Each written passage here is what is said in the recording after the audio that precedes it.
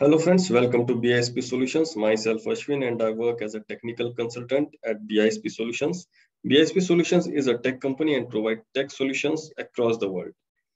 Now in this video, I'm going to show you how to create your own dashboards.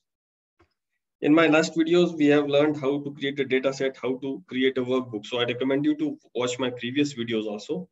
Now in this, suppose many times in a project, it is required that suppose display this particular analytics report on a dashboard or share this particular analytics report with other employee. So how it is done, let's come to the browser. I will show you. Now see here. Here you can see, here is my dashboard and this is the analytics report that I have shown here. Now see here, this is a workbook. I have created a data set here in our last previous video, and I have saved that data set in workbook with this name, sales order union workbook chart. I have saved this as a chart. Now let me delete this. I will show you how to bring that particular analytics report on a dashboard, right? Now, first of all, we have created a workbook, right? Now we want this chart to be visible on the dashboard. First, we will go to our dashboard. Here, personalize. Here you will see analytics. You will drag this analytics report here. This. Let me remove this. Analytics portlet. Now setup. We will go to the setup. I will search this particular chart. Now I will click on this. It will ask you, first of all, the name, analytics, right? Then it will ask you the size of the chart, height of the portlet. We will take it as short. And then we will save it.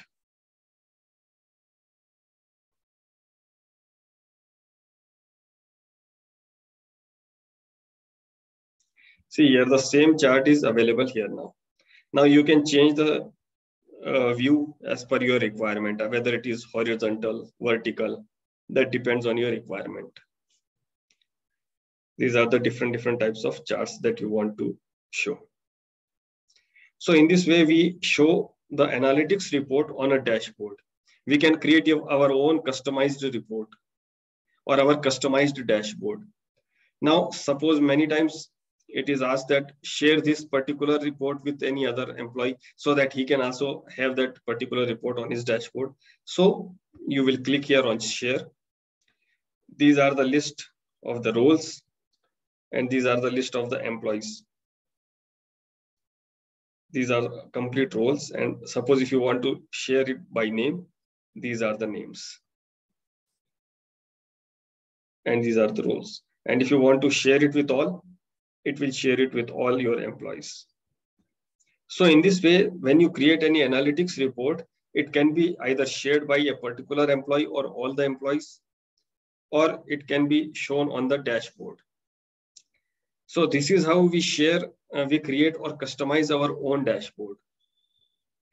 Here, similarly, you can share, like you can display your saved search or any other type of report on your dashboard. So this is also a requirement that is raised by the client or in a project. So this is most important video, guys. Please practice this. And if you face any difficulty in it, you can note down in your comment box. I will try to resolve it. So till then, watch my videos and subscribe my channel. Thank you. Thanks a lot.